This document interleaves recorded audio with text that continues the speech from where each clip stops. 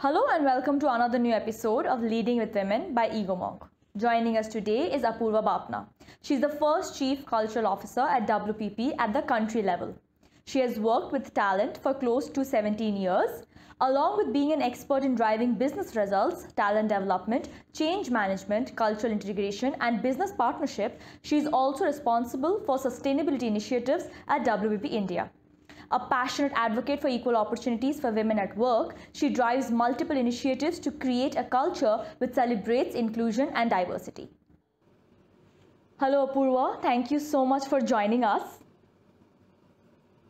Hey Rahi, thank you for inviting me to this session. So Apoorva, the position of a Chief Cultural Officer is actually quite a new phenomenon in the Indian work culture. So according to you, how do modern leaders think about culture building in terms of a dedicated function or SOP? So it is a new role, and in fact, it's interesting you asked me that question because when I took on the role of the Chief Culture Officer for WPP, I had not heard of anybody having that title about a year back. But yes, I think the role is pretty relevant and has an important role to play because as we all know that culture is not made in a day or a month or a year. Sometimes organizations take a really long time for cultures to evolve, develop, and make it an integral part of the organization. And culture is also pretty much what attracts the new people who want to join our organization, and it's also what people who quit the organization remember the place for. And therefore, it definitely is not a singular responsibility. I mean, it's not the job of the Chief Cultural Officer, therefore, to develop the culture of an organization. But I think, when organizations are large and they're diverse, it can lead to creation of silos, not giving people enough opportunity to work together, to collaborate and truly sort of thrive in the diversity that the organization has to offer. And I think the role of, therefore, Chief Cultural Officer potentially is to really help people come together, help thrive in that, diversity, create more and more opportunities for people to come together and, create magic, as we like to call it, and thereby truly create a more inclusive workplace. So to me, that's really what the role of a Chief Cultural Officer could be for an organization in today's world.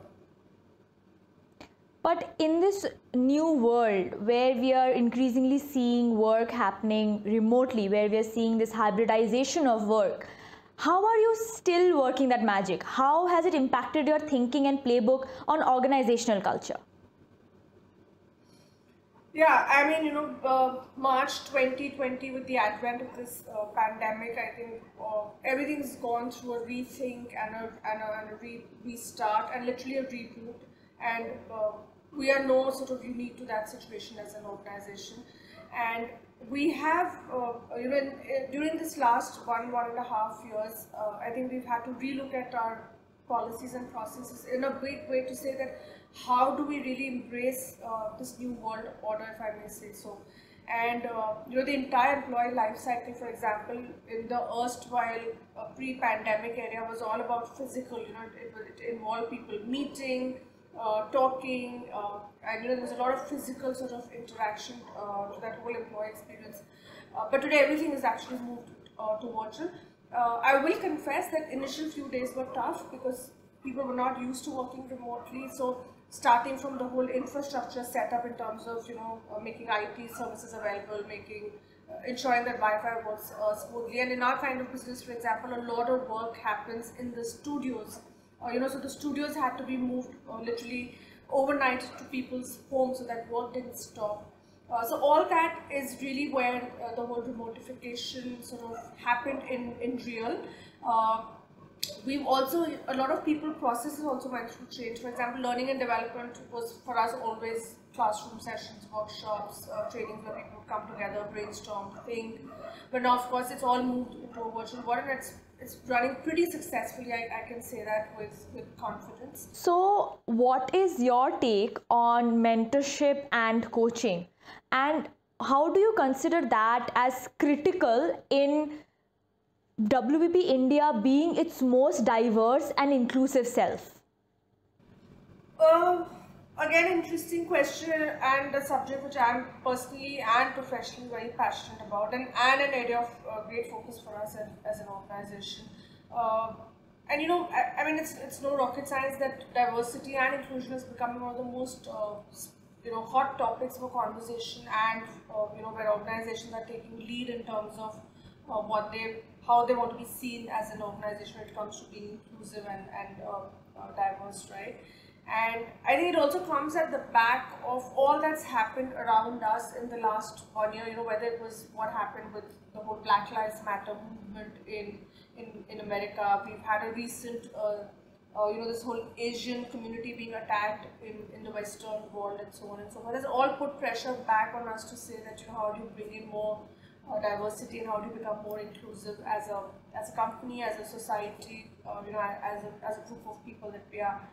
And my organization is obviously very focused on making this mainstream and integral, both at a global level and also locally in India. And I think as a country, there is scope to do much better when it comes to, for example, gender representation.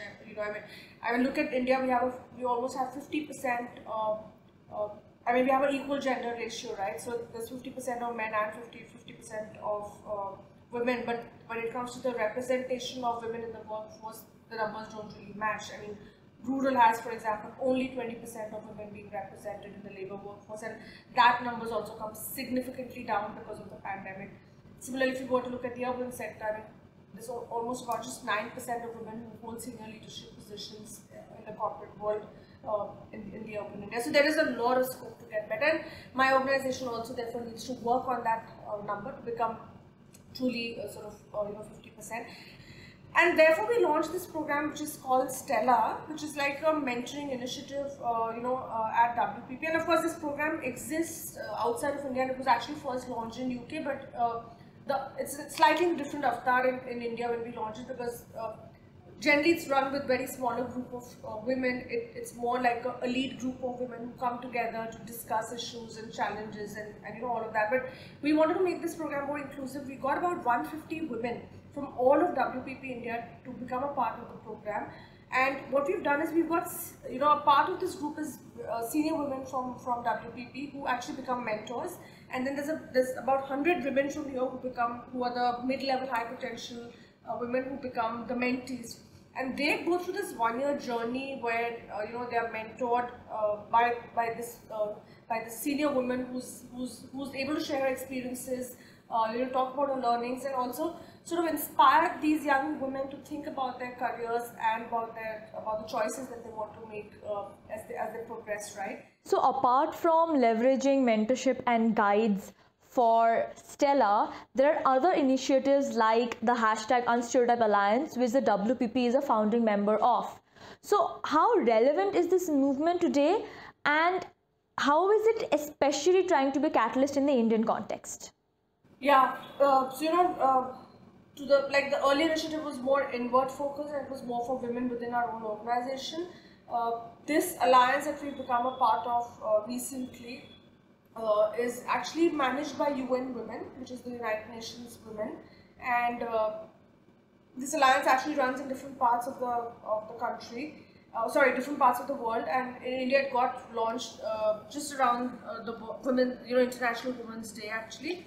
And essentially the alliance is focused on working towards progressive portrayal of women in the world of advertising and communications. That's really where it all started, right? And also, how do you break these stereotypes that exist in the world of advertising and communications? Case in point being that if you look at some of the advertising that we see today, you will never have a woman doing an ad of auto client. In most cases, I'm generalizing. There could be one off, where you have women doing a car ad or a tractor ad or an engine oil ad, for example, but very rare. Or similarly, whenever it comes to doing like a washing machine ad, you'll have mostly the mothers coming in and playing that role of the model in the ad. So there is obviously this unknowing sort of regressive portrayal that happens for women. So we really want to work towards seeing that, how do we break that, and how do we make this whole portrayal more progressive and where you can see men and women cut across doing all kinds of advertising. And I think what we've also realized that it's not just restricted to advertising, Rahi, but we really want to focus also on all forms of content. What you see on OTT, for example, today, or what you see on television, or what you see in cinema. There is this. You always see some sort of stereotypes that exist, and how do you sort of break those stereotypes?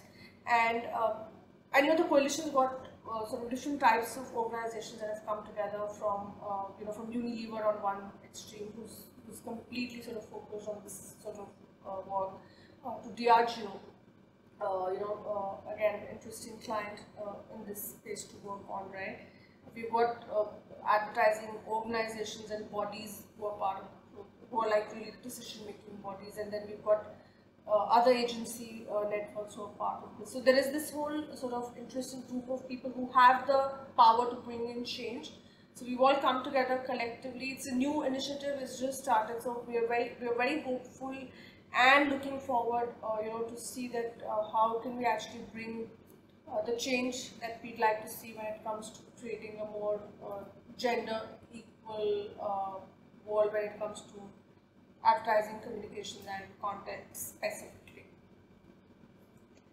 So now moving away from your role in WPP India and moving away from the role of WPP India in the Indian context, what about you? What have been some key turning points or milestones in your life which have made you the woman you are today? Okay, interesting. Always hard to answer a question that's personal in nature, but yeah, I mean, firstly, I think to begin with, I come from a very progressive Jain family, and I say Jain family because Jains are considered to be slightly sort of more business focused and slightly still not as progressive as some of the other people, right? I mean, so I come from a pretty progressive family which was focused a lot on education, and we were given freedom and responsibility in equal measure at a very early age. And I have a brother who's 5 years older than me, but honestly at home I've never felt that I was the girl and he was the guy in the house. So I mean, I'm grateful to have parents who really brought us with such a sense of equality. And then two more things that really helped, shape the person that I am. I think I was a big sort of follower of the Art of Living Foundation, and I started following them in the year 1999, which was the year I was graduating. And till then I did not know what was spirituality and what was this whole thing around meditation and being good and helping people and all that, right? I mean, and again, life-changing experience, because when I joined Art of Living, and I became a teacher, in fact, in a span of 2 years, and I started taking courses. I started taking meditation courses actually for juvenile homes. Where you used to have children living in correction centers who had done something wrong in life and wanted to become better people. And I think that was, that taught me so much of compassion, empathy, and this constant desire to contribute to the larger good in whichever way that I could. And then of course, with all this aside, motherhood, I think being a mother was one of the greatest things, because I think it taught me so many things as a person. This whole thing about unconditional love, patience, being tolerant, not feeling you didn't have the choice of being tired when you're a mother, right? So it taught me so many things that I did not realize till I became a mother. And I think I had this newfound respect for my mother too, because I just started respecting her so much more after seeing all this. And also for me, motherhood was a turning point, because I think it really helped me learn. That was the time when I started learning to understand the importance of having a career and also having a personal and a family life. Because all this time, I think, I was just focused on I was very linear in my focus. For example, I would just focus on career, I would just focus on family. But having a daughter completely changed that for me. And I always tell my daughter that my career took off after she came into my life. All this time I think I was happy, complacent, but with daughter coming into my life, it changed for good, and I continue to feel extremely happy and satisfied with where I am in my life currently. When my daughter was born, and I had to come back to work after 4 months of maternity break, and I was a single mom then. I moved from Jaipur, which was where my daughter was born, back to Delhi, where workplace was, and I realized, in within a week's time that I had no support system in place. My mom had to come back to Jaipur because she had her life there. I had no maid at that point in time. I was living alone in a flat with my daughter, with some part-time or help coming in, and within a week, I decided to come back home to Jaipur because there was no way that I could have left my daughter just like that, and she was too young to be put in a childcare or whatever, which many people suggested to me at that time. So I remember making that call to my boss, and I had a really lovely woman boss at that point, who herself was a mother of 3 kids. So I called her. I told her, I said, personal life and professional life is at crossroads, and I've made the decision to focus on my personal life. And she immediately responded saying, do not take any decision in haste. Let me come back and we will sort this out, because she was outside the country at that point in time. So I said, okay, fine. A week later she came, we spoke on the phone, and she said, you're not doing any stupid thing of resigning from your job and sitting at home trying to be this good mother, because you will never be a good mother if you think that you can be at home and just focus on your daughter 24/7. She also knew that I am a very ambitious person. I was ambitious then, and I continue to be ambitious.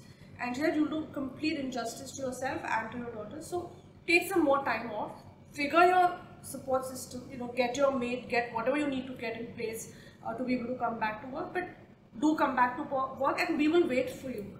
Now, of course, this is one-off cases, right? It's not something that happens across for everyone. I was lucky, things worked out. I came back to work after 8 months of being on a break, and here I am today. The fact that I've done well in life. I've had a great sort of career run in the last 10 years, and I'm genuinely sort of blessed that I've had the experiences that I've had.